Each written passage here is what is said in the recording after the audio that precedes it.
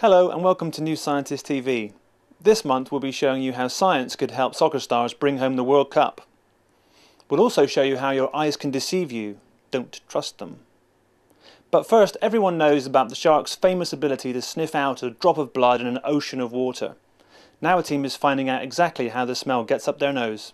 James Urquhart tells us more. Here in London, Richie Abel is about to peer inside the nose of a hammerhead shark. Instead of dissecting the specimen, he puts it in a scanner and focuses a cone of X-rays on it. This will allow him to analyse the shark on his computer. If you take a loaf of bread and slice it yourself with a bread knife, afterwards you can pile up the slices one on top of each other to recreate the loaf of bread. Using the CT scanner we carry out the same process but do it digitally and using X-rays.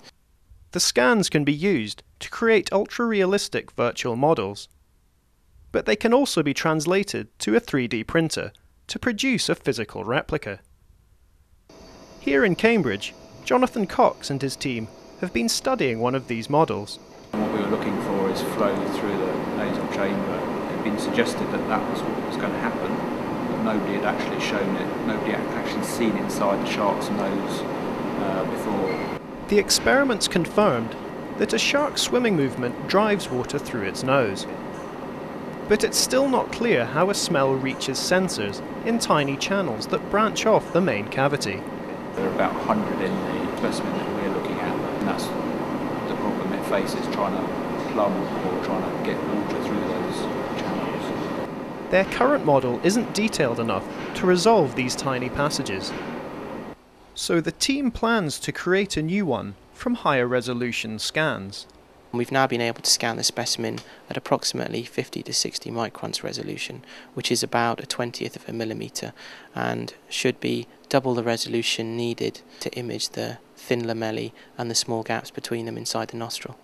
The team also plans to monitor the flow through the nose more precisely. By tracking tiny particles with lasers, they could finally uncover how sharks sense blood. Next, most of the time it's easy to tell what we're looking at. But how do our brains react when we can't? Sandrine Kirstemont takes up the story. Here in Norwich, an installation plays with how we perceive the world.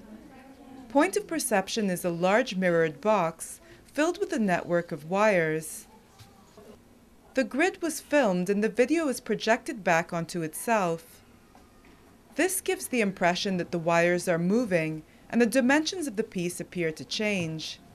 You're at a point of ambiguity as to whether this is in fact a two-dimensional screen, or is there depth here, and if so, how much depth? And it's very difficult to figure that out.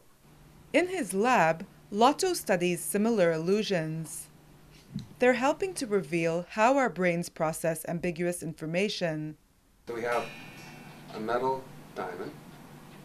I'm going to spin it, and what you'll see initially is that it seems to spin in this direction, but if you keep looking at it, at some point it'll look as if it flips and goes in the opposite direction. As far as your brain is concerned, the information coming from the diamond rotating this way is exactly the same as the information if it were spinning the opposite direction. Lotto's illusions are deliberately designed to confuse our brains. But they also illustrate how we process ambiguous situations in everyday life.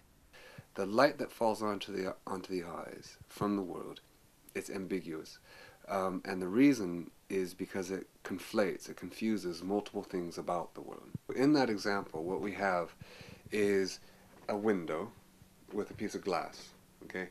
And that's sort of a metaphor for your eye. Any particular photon that falls onto your eye could represent an infinite combination of lights and surfaces.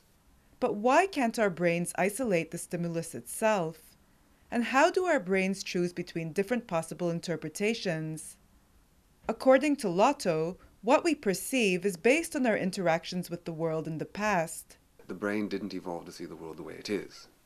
So it's not necessarily essential to see things as they really are. In fact, we can't see things as they really are because we have no access, direct access to those things. So instead, the brain evolved to see the world in a way it's useful to see. This isn't just the case for humans. Bees also perceive the world based on previous experiences. We can measure by tracking their flight, tracking their behavior, exactly what their experience is through the whole lifetime, and then we can relate that experience to how they behave, and also the architecture of their brain. It looks like they also see the same illusions that we see. Lotto hopes to make people aware that the way they perceive their surroundings is different from the physical reality. I'm very interested in creating those kinds of spaces of uncertainty, because I think it's only from those spaces you can really get people to start thinking about what is it that I truly see, and that's my personal aim for the point of perception, is to put people in that space. Finally, as soccer teams gear up for the World Cup, we turn to a sports scientist for advice on how they can perfect their game. Valerie Jameson reports from Sheffield. Footballers at this year's World Cup will have another factor to contend with: altitude. I'm here with Steve Hake. Now, what sort of altitudes will players face in South Africa? Well, the final will be in Johannesburg, and that will be a little bit over 1,700 metres. But you've also got games at Cape Town at 0 metres, and a few in between 500 metres and 1,500 metres. Now, what sort of effect does altitude have on players? Well, the basic effect is the air pressure goes down as you go up with altitude, and what that means is there's less oxygen in the air. And because there's less oxygen in the air, you've got less oxygen that you can use for your body, and so your performance is going to decrease. People do acclimatisation routines, training camps, and so on. Acclimatisation chambers like this one can help people get used to a different altitude. To simulate conditions higher up, oxygen levels can be adjusted on a console. The air is then fed into a bag from where a person will breathe it in. Now, is it possible for me to go and try it for myself? Yeah, absolutely. Let's get you in there. Great. Inside the room, you need to wear a mask to acclimatise. It's attached to a tube that transmits air from the bag. This air contains 10 to 20% less oxygen than normal, so it feels like you're exerting yourself more while running.